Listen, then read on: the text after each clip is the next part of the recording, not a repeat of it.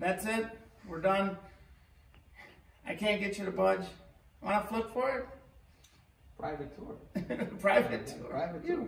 That's worth something. He's being they'll have to bleep it out. This guy's playing hardball with me.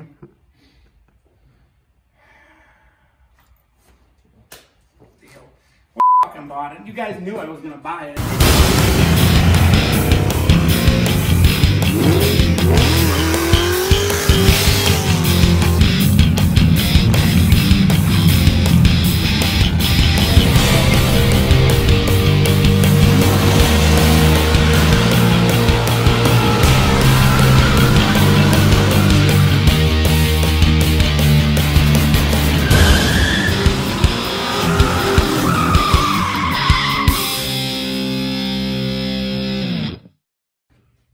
Hey guys, how's it going? Well, me and Noah were out driving around. I was surfing Facebook last night till 3 in the morning, and I found a Camaro I wanted to look at. And so we happened to call the guy. This is Russ right here. It's good to meet you, Russ. Likewise. And he had us, come on out. Well, we ended up coming to a place called Jack Frost Car Museum. And it's a working museum restoration shop. And I'm just blown away. This is the first building that we're in. Noah's going to do a little quick scan. This is the, what did you call this room? It's our working storage facility. This is the working storage facility. Just move slow. So we're just here checking it out. Like I said, it's the first building we walked into, but when I walked into like what I would consider maybe his office area, like the cool old garage doors, I seen some really cool old cabinetry there. Like this is where I would want to be. So we're going to go through and see the museum, and we're going to bring it to all you guys. So thanks for watching. It's an assembly room. What, this guy had what with us? We're assembling a 1970 Super B 383. He's owned for about 20 years, and finally now has a chance to restore the car the way he's been dreaming of. We painted this car last month, and we're beginning assembly now. The paint scheme was his idea. Paint scheme was his idea. Two-tone black with hemi-orange accents. The dash, the package trays would be hemi-orange. The hood scoops under the deck lid, and the hood is also hemi-orange. When you go to shows and open the hood. Well, you know, Russ, coming from a Harley background, you can't go wrong with orange and black. All right. The other shop, I seen that was a Javelin there, right? AMC, and I'm thinking that's the hood to it. But I'm like, look at these doors. What are the doors from? These doors are from a historical home in Romeo. Thank God, I thought there was a car I'd never heard of. 273 Chandler in Romeo, Michigan. 273 Chandler in Romeo, Michigan. They're restoring a house built in 1872. That's older than me. Oh, you see this guy? See this guy? Number one bullshit guy. 1872. These are 9-foot doors. Come on in, Noah. Get a look at how thick they are. These are mahogany doors. People don't realize, but woodworking, there is so many people into woodworking. And like on YouTube and all that, I mean, people love working with wood. It's an art. And that's a 10,000 square foot house you're restoring? Yeah. Are you helping restore it too? Just the doors so far. Really? Yeah.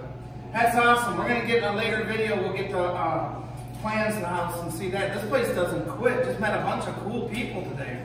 Unbeknownst. I come, when you see what I'm looking at, you guys are going to be like, what the You're going to be blown away at the cool stuff in here. When I say cool stuff, I get it about the cars and things we see, but look at the cool doors and the time clock, and that's the stuff I look at. The desk. It might be a modern computer. Oh, there's that house. There's that too. Get close on that. 273 Chandler, 10,000 square foot that they are restoring also. Who is this? Jack? That's Dale. Dale? Nice. Luckily, Dale saved the place. It's awesome, awesome. But look at this, like the benches and stuff. It's just one cool shop. Later in the video, you're gonna see where they're working on the Javelin hood, but you're gonna see some badass doors and stuff. So this is where they you know, mechanical and do some assembly here, but mostly the mechanicals here. Check it out, it's crazy. There's Jack Frost up there. I want you guys to wait and see the plans of this house.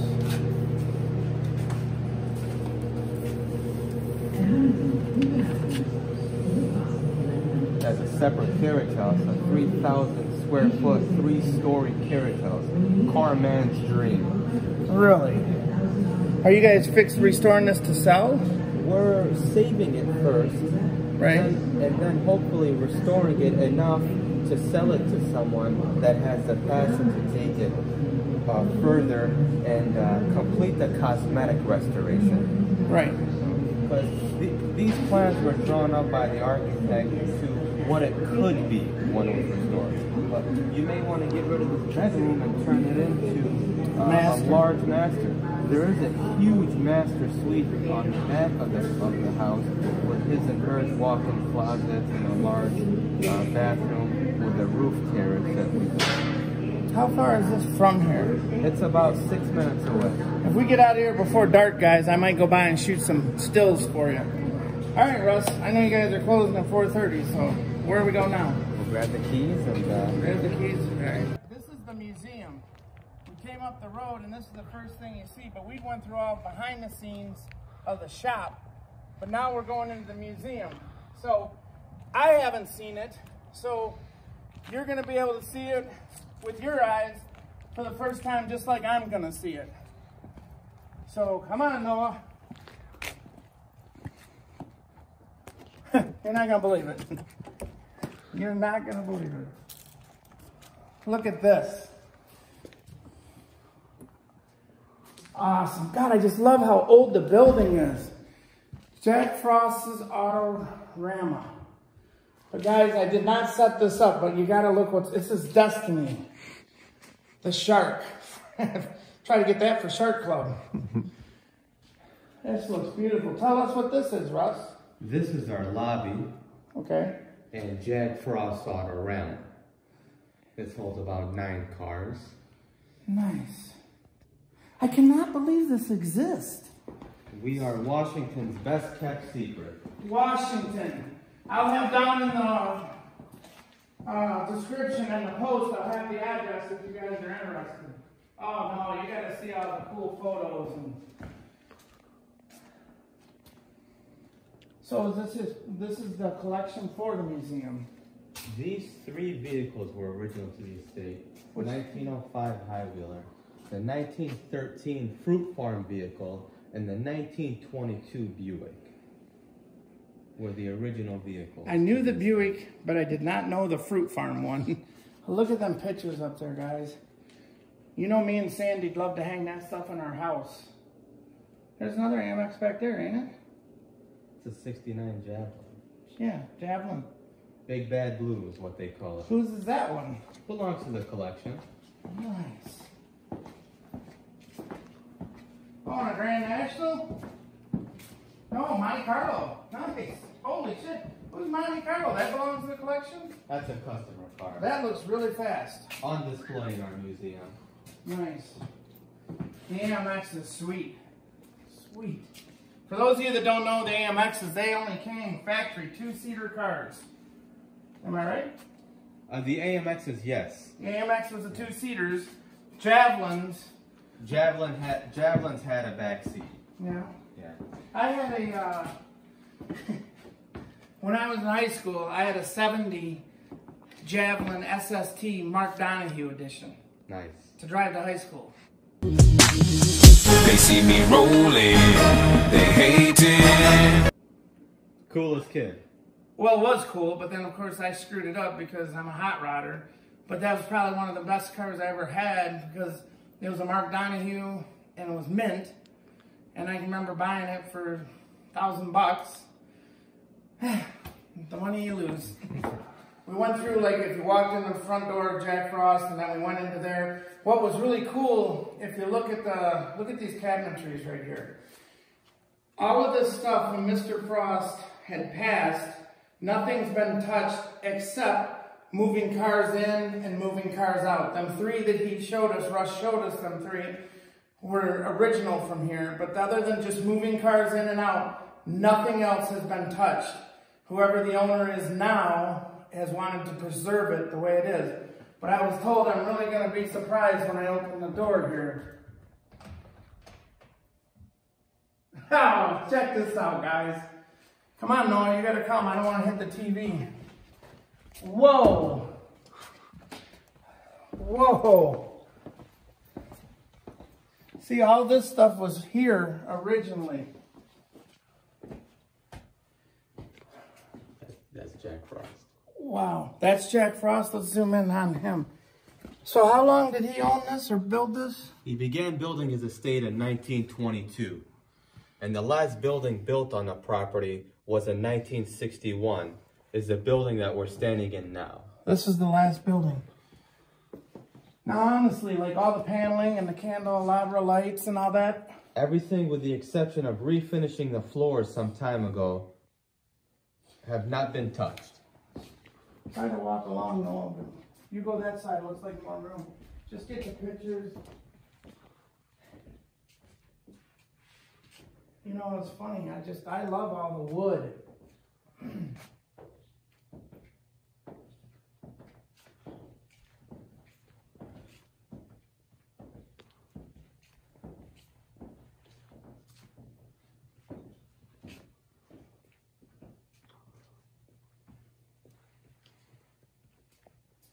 Man, that's a good price on this car. For us? That's not it. Oh, that's not? No? That's for the M6. Oh, I didn't see. I was like, that's a really good price. Yeah. The price is on the watch out. Okay. See, that's part we'll edit. Yeah, see what it says? See how I knew that? I was like, we're going to buy some cars here. That's an amazing car. So is this. These don't... It's weird, these cars. They don't bring the money like you'd think. Excellent example of a 59 Thunderbird. Oh, it's beautiful. In near mint condition. It's a beautiful Thunderbird. But I mean, that's a cheap car right there. I mean, Very you see my old ass Cadillac, but I wouldn't take less than $12,500 for that. So you mean to tell me another $14,000 you could have this? I mean, that's 10 times the car of my Cadillac. Does that got the steering down? It does not. This is too old. It's too old, yeah. My 60. 2 years later is when they did the slide at swing away steering wheel. 1961 was the first year. So as I was telling you that I like driving my stuff, so I always pick up an old car. 2 years ago for the winter ride, I drove a 64 Thunderbird. Nice. Yeah. It was mint. I sold it in the spring at an auction. People always give me crap about, they give me shit about driving your car, and I'm like, well, do you want to buy it? They're like, no, then I'm like, I'm going to drive it because I want, and I get it, but my Cadillac was left for dead. I brought it back to where it is. It's not like I took something like this and drove it. Come on. That is a good looking car too. I know it's newer, but. That's one of one car. Only one that exists in the States. It's a 2006 BMW M6 Haman. What's that mean? Haman is a motorsports company out of Germany that takes these cars and turn them into Haman vehicles, which includes engine modifications, exhaust, body kit, carbon fiber roof, carbon fiber interior accents, wheels, tires, brakes. It's about a $30,000 package in addition to the $106,000 purchase price of the car. And what are you guys asking for that? We're asking a very reasonable $34,000 for the car. Only has 42,000 miles. No, you have enough. You can buy that. This is a. That's a badass car. Yeah. I got a 14 Shelby. I got way more than that into it. I mean, that car looks. You can see you know. I don't know if that's anybody's cup of tea, but that's out here for sale at Jack Frost. And you can literally see yourself in that black paint. I can see myself standing here.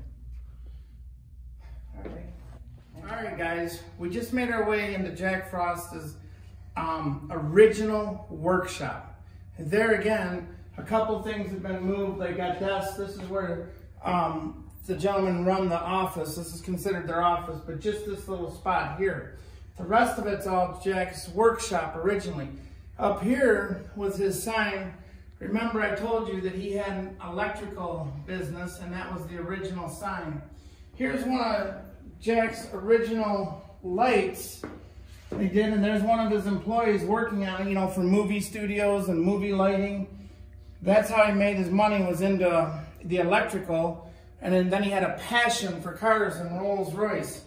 But come around this way and look at these bends.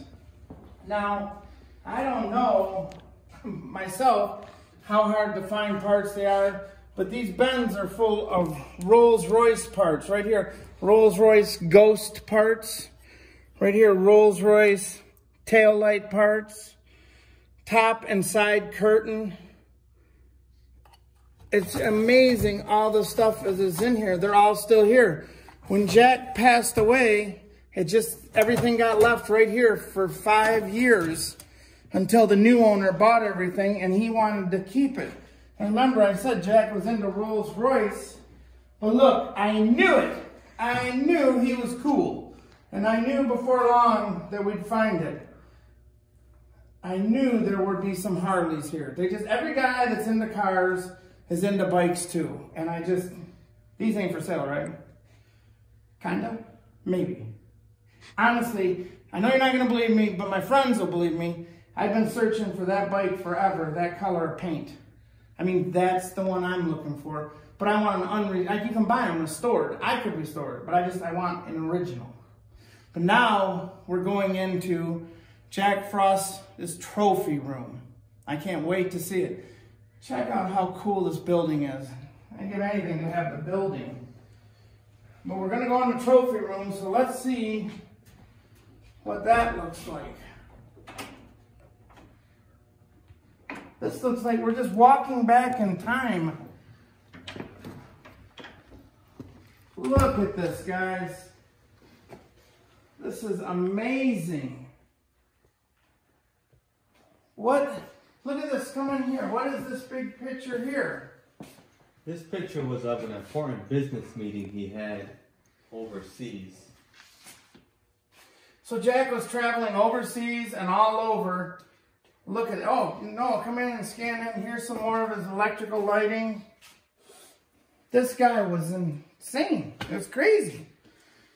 He was such a badass. One of his Rolls Royces. Here? In Paris, in front of Big Ben. Here he is in Paris with one of his Rolls Royces. This picture is amazing. And then look at all the stuff. Now all this is untouched. All untouched. Nothing staged. This is how he left it. So nothing is staged. He left this stuff like this. Of course they cleaned it and put it back the way it was. God, could you imagine the meetings that went on there? Unbelievable. We gotta go over here and see what he's got on these walls. Jack Frost did a lot of lighting for Ford. A lot? This wall, there was a shelving unit on this wall here that was missing when we bought the place. So we had these photos hung here. Well, Jack did a lot for Ford. This was a closed circuit commercial that he was doing for Ford with all of his pieces of lighting equipment. Did you get a picture of that? No. See? Tikis have been around forever. Look at that tiki. Look at all this. Just zoom in on, you know, close, but just move slow so the people don't get headaches watching. There's more of his lighting. Man, it's just crazy. I mean, look at this dinner picture. This is when people went to dinner. Look at everybody's dressed nice, a tie. Such cool shit. It's unbelievable to me. Talk about history. These filing cabinets are filled with literature from the 20s and on. These were all of Jack Frost vehicle manuals, service records for his vehicles, literature from the Rolls-Royce Owners Club, Rolls-Royce Limited, Relations Department. Have you just spent hours out here looking at stuff? Days. Days? And I still haven't seen it all. God, it's so cool. Look at all this stuff. He was featured in the Detroit News, and that's the poster there. Read about Jack Frost's antique car hobby. Nice. Unbelievable. Beautiful. I love the lamp on the table. Like we would put that in our house. Me and my wife lived, that's the era. That's cool. All right, we're gonna get to the car I'm gonna look at. So now we're at, what is this called? This is our studio. We're at the studio now. And this barn, This barn was moved here 100 years ago. We don't know from where. really? The barn was moved here 100 years ago and they don't know from where. Take a shot of the driveway coming in. Is this place cool? Unbelievable. All right, we're going in the studio, guys. Luckily, it's not snowing today.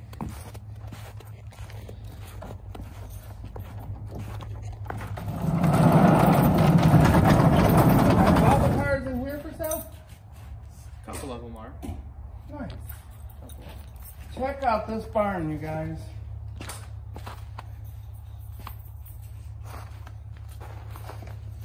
All right, guys, so after all of this super cool shit and after seeing the Jack Frost Museum and seeing the guy's restored Rolls-Royce, he was all over the world. And now we've come, what brought me to Jack Frost Museum? Come on in and see it. And you guys that know me and follow me will understand completely. The 57 Chevy? No. There it is. There's supposed to be a big band or something, but we don't have a band. But there it is, guys. 1970. The car is what, a 79? 76? It's okay, I can be wrong. I didn't mean to add fast. A 76 Camaro, but this is in its glory, 1982 or 3. I can remember kids driving that up and down M59 in Waterford, cruising the Academy, we cruised down to Woodward and whatnot. It's probably super slow, but it's super cool in my eyes. So we're gonna check it out.